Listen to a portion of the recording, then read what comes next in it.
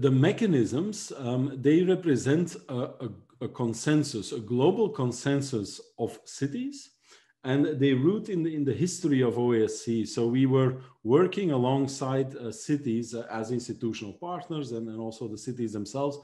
And we were running into this problem where, you know, in Europe, the European Commission would invest a lot of money in smart city innovation, but then the results would have a tough time launching afterwards. So there was no, let's say, sustainability of the outcomes, although the value was proven.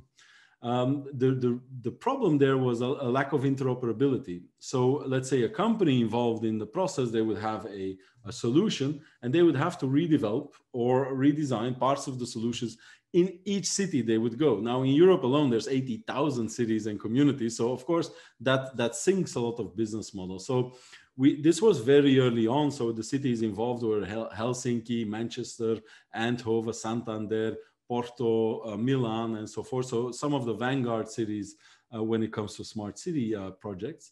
And we came together and we said, okay, we need to solve this problem because it will just scale up and actually exponentially with this whole smart city evolution or market also scaling up. We got together with 31 cities out of 7 countries. Back then, we didn't know how to solve it, but we knew it would have to do something with open data, open APIs, open standards, and that we need to be implementation driven. So that we need to learn on the job, so to speak. Then we had a big project, a large-scale pilot in Europe called Synchronicity. That gave us a frame, let's say, to solve or try to solve the problem, which we did. So there were very different, let's say, infrastructures in cities.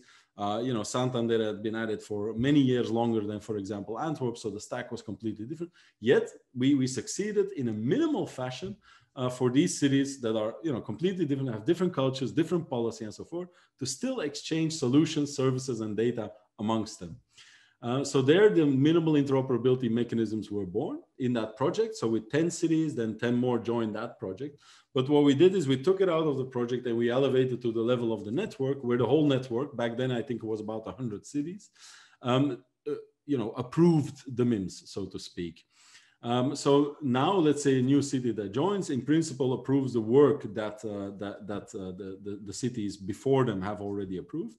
And the interesting thing is that it's not, you know, a piece of software that we support. It's a specification. So anybody can, you know, consult what it is and build it. A city can do it themselves. Local companies can do it, you know, and that's happening all around the world. So what are the MIMS? The 3 first ones is a context management API. So let's say there's a smart car. It drives into a city. It needs data from that city. Where are the roadworks? You know, where are the potholes? Things like that. What are the bus schedules, for example? So it gets that data, but of course, as it drives through the city, it also generates data. So it gives that data back. So that's the exchange of context information. Now, to do that, it goes from one city to another, to maybe another city in a different country. You need to speak the same language. So that is MIM2. That is the data models. And then once you have that, you actually have an ecosystem that's generating data. So then you need to decide, okay, who gets access to what under which conditions? And that is MIM3, the ecosystem transaction management. There are 2 more MIMs underway, which have been adopted by the network as work items. One is on personal data management, because a lot of services these days rely on personal data more and more. And typically nations have that pretty well covered with national policies and so forth. But, you know, it's an economic area. It's a global world. So how do you ensure that, you know, the right rules and kind of protections are, you know, kind of follow the person and are transposable across different contexts? So that's MIM4. And then MIM5 is on fair and ethical artificial intelligence. And that, as we increasingly rely, let's say, on automation, what I talked about earlier, it's also important to see, okay, where did artificial intelligence make a decision? And, you know, so you open the hood of the car and you say, okay, there. And then you say, okay, how can you govern that? So you avoid a scenario where in 10 years from now, decisions are being taken. You don't know, you know, who was behind the algorithm and so forth. So that's, you know, MIM5. So MIM4 was proposed by the city of Helsinki. Meanwhile, it's quite a large group. Same with MIM5. which was proposed by the city of Amsterdam. So they're very minimal. So it's a very, let's say, small thing to do for a city. It's quite low cost as well for a city to become OASC ready. But after that, they can start kind of engaging and exchanging solutions and linking up and being part of a global ecosystem.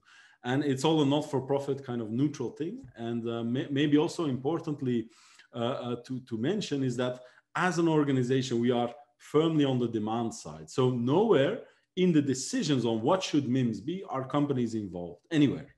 So it's cities. Cities have the final say. They're supported by institutional partners and kind of knowledge organizations and so forth. And of course, we do work with companies, but they do not decide what we kind of propose, which I think is very important because what we're doing here is building a consensus that can then be interfaced to the supply side, and they can say, okay, so that is what to comply with.